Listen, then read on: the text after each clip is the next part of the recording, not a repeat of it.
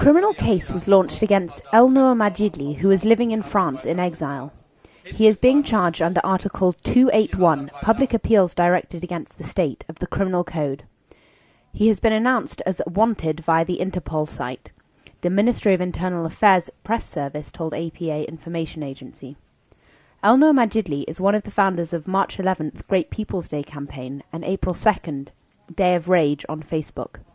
Majidli is continuing his journalistic work in France and has been working with the France Press Agency, Turkish Ikhlas News Agency, Turkiye newspaper and the BBC.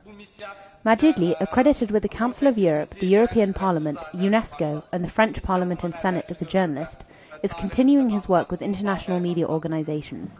He is a member of the European Journalists Association. He attended different events and protests on Azerbaijan in various cities in France, Strasbourg, Lyon and Paris.